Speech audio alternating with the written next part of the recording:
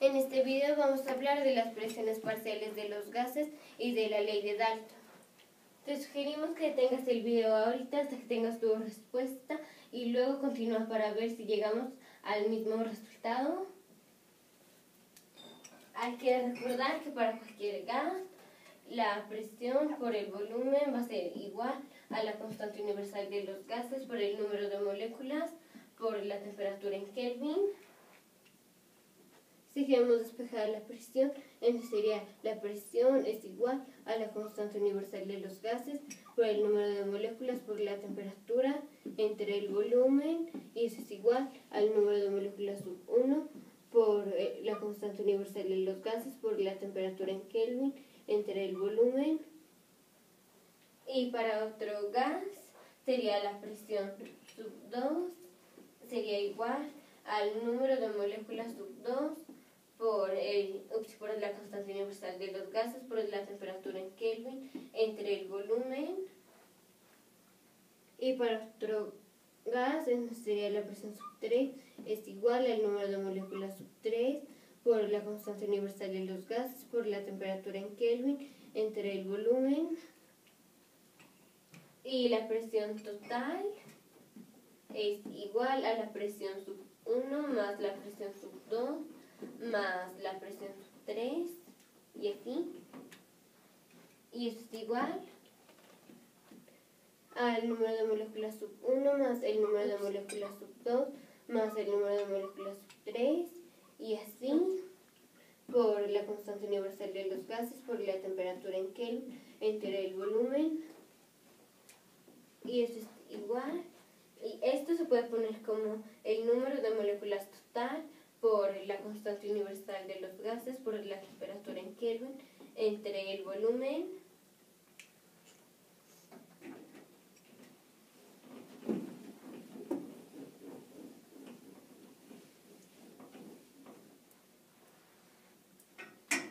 Y el problema dice que en una mezcla de gases la presión total es de 840 torr y hay 0.2 mol de oxígeno molecular, 0.3 mol de hidrógeno molecular y 0.7 mol de dióxido de carbono.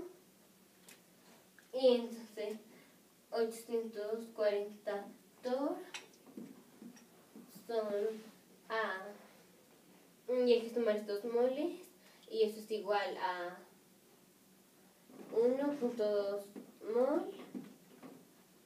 Y para saber la presión de alguno como la del oxígeno, entonces aquí iría 0.2 mol y entonces sería 0.2 mol por 840 torr entre 1.2 mol. Y esas unidades se pueden morir. Y este se muere y queda 0.6 y este se muere y queda 0.1. Este se muere y queda 0.3 y este se muere y queda 420. Este se muere y queda 0.1 y este se muere y queda 140 torr. Y estos se mueren y entonces 140 torr. Y entonces la presión del oxígeno molecular es igual a 140 torr.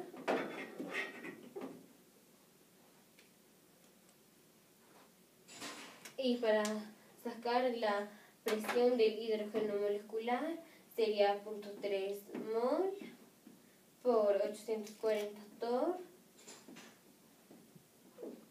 entre 1.2 mol. Estos mol se mueren con estos mol. Esto queda como 0.4 y esto queda como 0.1. Esto queda como 0.2 y esto queda como 420.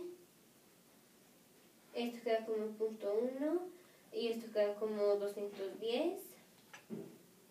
Y estos se mueren. Y entonces la presión del hidrógeno molecular es igual a a 210 torr.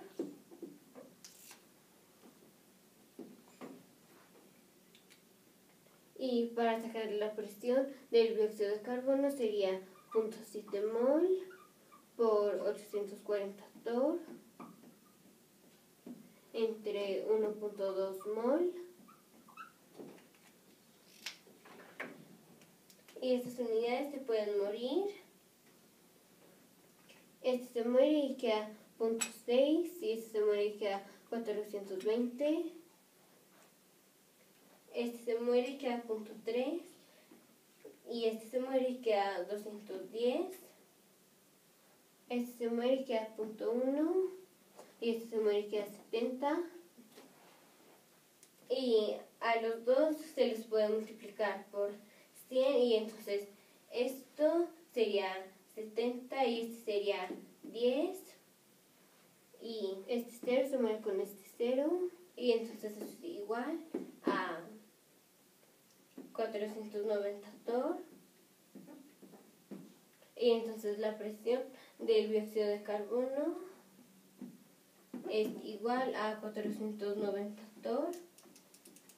Y para verificar si está bien hay que sumarlo, y la suma tiene que ser 840 torr.